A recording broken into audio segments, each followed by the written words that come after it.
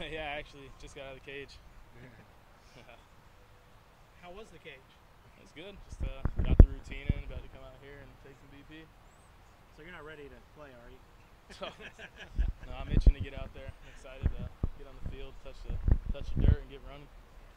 So you are playing more first base now after playing some outfield last year. Just tell us about that. Yeah, they put me at first a few times during spring training. I still think I'm going to be primarily in the outfield, but I'm not sure. I'm excited to see how they split that up. But I think my versatility can show if I play first, left, right, wherever. Coach talked about how you guys might put a little pressure on yourself to repeat this year. What are your thoughts about that? I mean, I think it's definitely like our expectation. We have a good group of guys, bunch of guys returning, and then some new guys who are looking to step up and help out the lineup. So why are you at big league camp this year? Whose brain did you pick the most as far as big leaguers go? Yeah, no, picking brain, I think I did more so just kind of watching how they went about their day. Really impressive to see like Simeon's work ethic and just how like his craft, how much he puts into his routine. And then spent some time talking to Brad Miller quite a bit, and just hanging out with them and just seeing what they do. It's pretty cool. What do personal goals look like for you this season? I haven't really written anything down, but I know what I'm capable of. I'm just gonna come out here and play, put together good at bats, work out in the outfield, try to get better there, and just keep grinding and just do what I can and see where it ends up.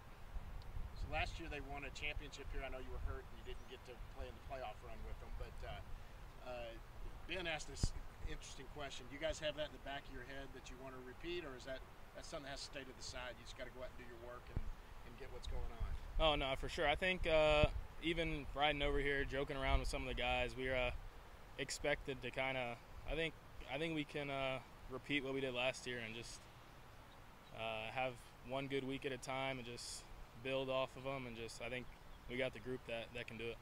How cool is that? I mean, if you look at the top 30 prospects that the Texas Rangers have, literally in the top 10, most of them are here. Yeah. Including yourself. Yeah. I mean, this is one talented group of players in Double A. No, for sure. There's no lack of talent, that's for sure. If it's in the batter's box or on the mound, we got quite the roster, and it should be an exciting year. Very new coaching staff this year. Can you just talk what the experience has been like so far?